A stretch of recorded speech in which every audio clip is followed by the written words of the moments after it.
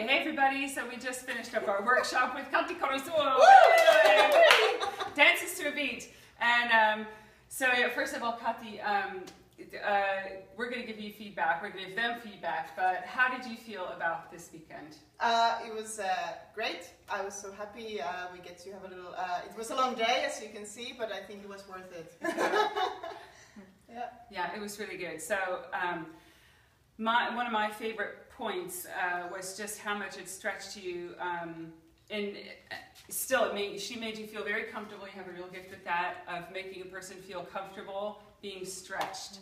Mm-hmm. There was everything from like focused movement to focused stillness, and working with each other and off of each other, working your own space.